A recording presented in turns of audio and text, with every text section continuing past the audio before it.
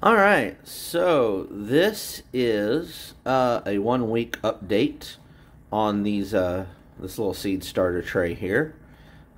Burpee, obviously. You can see I've got sprouts in just about every single one except this one. This one doesn't have anything. So, if you remember from the video, I'm gonna get these four here were kind of jostled, I guess, a little bit and dirt covered up. These were just left to on top.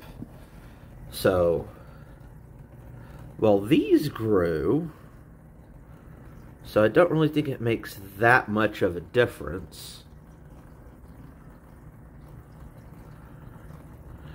This one over here just didn't make it. Another quick thing to note is, like I said, this has only been a week, and these have already sprouted. These seeds are supposed to take 30 days to germinate.